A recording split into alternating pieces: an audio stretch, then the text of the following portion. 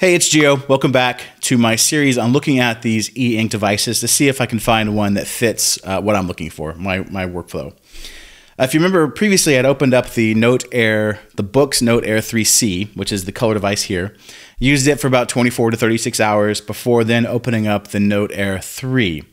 It's been about 48 hours now since I opened up this 3, and I can say I'm impressed. With the 3C, one of the things I was concerned about was the battery life, and that played out to be true. Like, my concerns played out to be true. The battery ran down really quickly, much quicker than I thought it was going to. And the 3 has not only made me happy about its lack of battery drain, but it actually impressed me. I've used it quite a bit, probably more than the 3C. On average. Of course, I only use the 3C for 24 hours. I use this for 48 hours now. But on average, during the day, I probably used this 3 more than the 3C. And if you remember, when I opened up the 3, the battery came at about 90 to 93% full.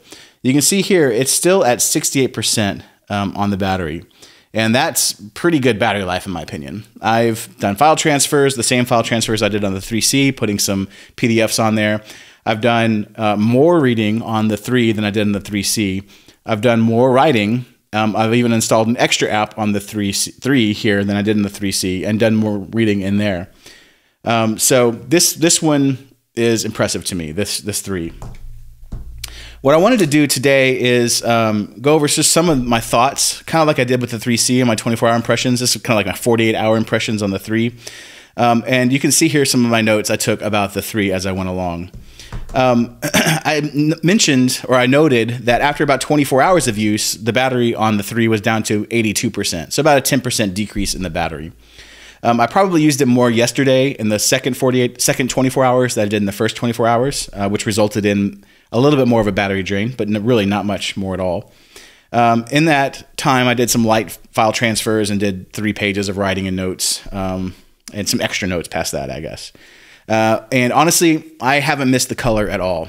I thought the color would be kind of cool, and it is kind of cool, to be honest. It's a little more light on the color saturation than I would have desired.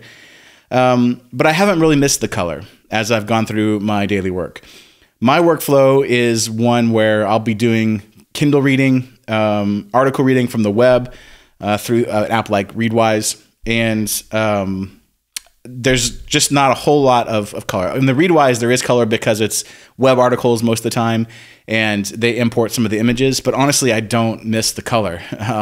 It's not like I'm looking at those images. It's not the reason I have it is not to look at the images, but to read the article. So I haven't really missed the color.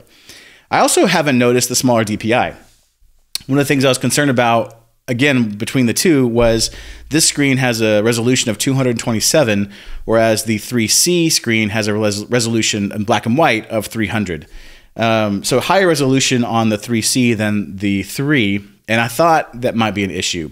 I'm used to the Kindle Oasis here, which has a resolution of 300. So that fits more in line with the 3C than the 3. And I thought that was going to be an issue, or I was hoping it wasn't. And honestly, I haven't noticed it.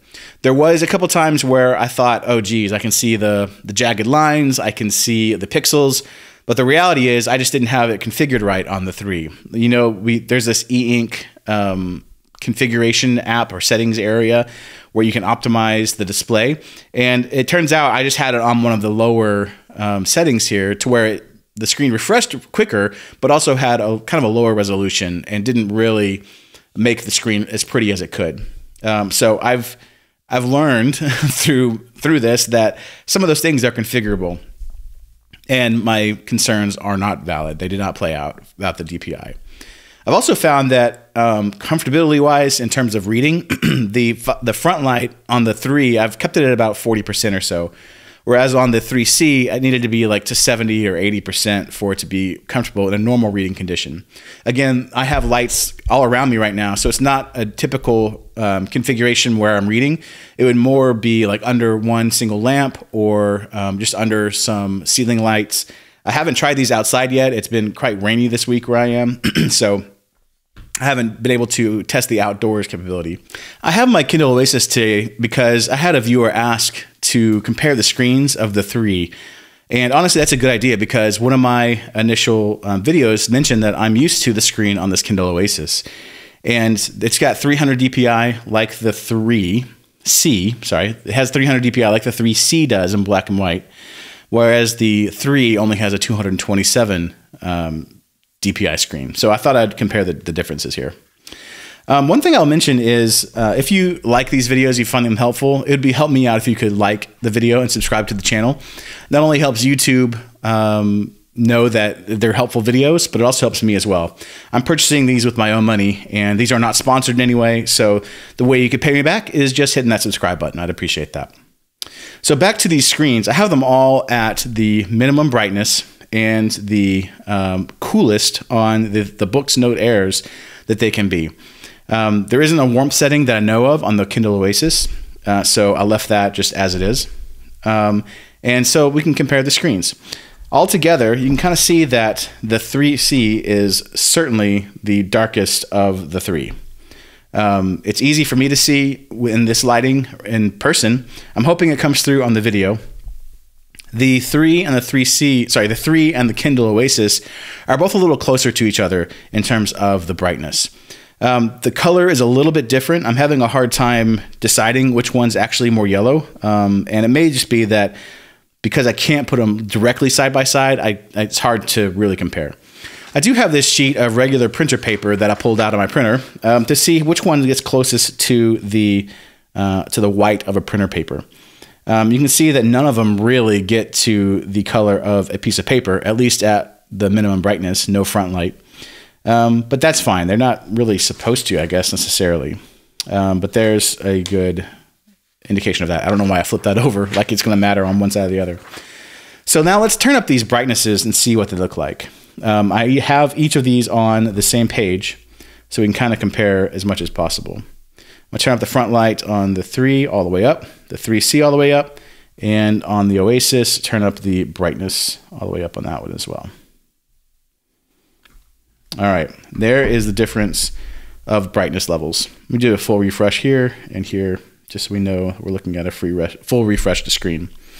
Now, in terms of the color of a piece of paper, like they're closer, obviously, in whiteness to this piece of paper now that the Frontlight is on, as you'd kind of expect, especially with the coolness of the warmth on these all the way down, all the way cold.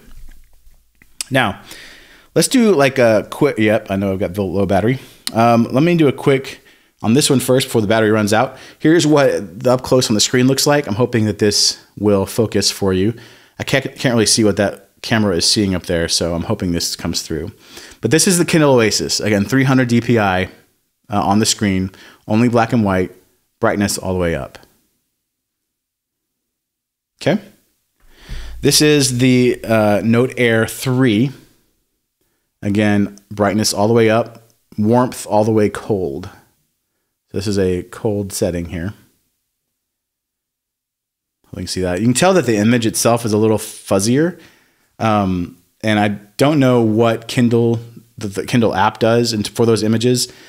My guess is it's just the image itself that's fuzzy at this size. It's also obviously rendering it a lot larger on this screen than it is on the Oasis screen. All right, hopefully that gives you a good idea of that. And then the 3C. Again, the 3C is much darker, even at full brightness. And more and more as I compare these devices, I'm realizing that I don't think this 3C is the device for me. You can kind of see that. I have the font size a little bit bigger over here. Let me see if I can make that similar. Well, it is similar. I think I just messed with the DPI setting on this in the e-ink center, which I'm still learning how to use all this, to be honest. So that's as close as I can get it for now. Let's go to warm settings here. So this is all the way warm on the 3 and the 3C. And again, you can tell that the 3 is much brighter than the 3C. I'm hoping again that comes through on the app, or not the app, but the video here.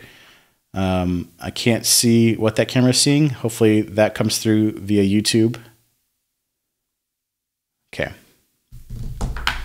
So more and more I'm liking, that's very yellow. I'm going to turn that down because that's going to bother me. I'm liking the 3 over the 3C. I'm pretty confident I'm going to be returning the 3C at some point soon, because I don't think it's for me. I haven't missed that color. I haven't missed the DPI in terms of the text rendering. And it's bigger than my Kindle. Like, this is nice to just pop in my pocket and go read somewhere. But this one, obviously, you can take the notes and do that. And I like being an active reader, taking notes, highlighting, all that kind of stuff. And you can do that with your finger on the Kindle here, but it's not quite the same as when you have this pencil, because this is fun to write the notes in, notes with. All right, so those are my impressions after about 48 hours with the 3, and a good comparison, hopefully, between the 3, the 3C, and the Kindle Oasis. I actually wasn't expecting my Supernote to get here until Tuesday, which is still a number of days away. But yesterday, DHL delivered this package, and inside is my Supernote. I'm not going to do an unboxing in this video, but at some point I'm going to tear into this and see what this is like compared to these devices as well. So stay tuned to that. If you want to support the channel, please subscribe, and I'll see you in the next video. Thanks for tuning in.